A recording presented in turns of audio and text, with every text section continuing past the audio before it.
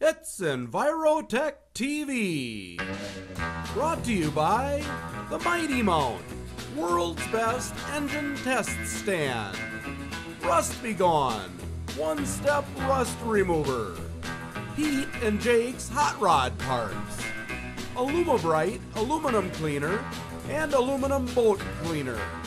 And our lovely and talented host, Miss Amber Zine.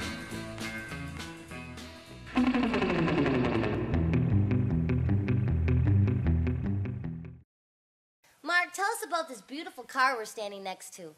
Well, Amber, after 3 years in the making, we finally finished the world's first powder-coated hot rod. This car, with the exception of the bare metal and chrome parts, is completely powder-coated. We finished the body parts in a fine metallic flat black that actually has all the colors in the rainbow. It has a really cool holographic effect if you see it in the right kind of light. Then we finished off the accent parts, like the roll bar, many of the suspension parts, and our 400-horse Chevy 350 in a candy red finish. We built the car to be NHRA and NSRA compliant so we can run it at the drag strip at up to 11.5 seconds, and it was featured in the March issue of Powder Coating magazine.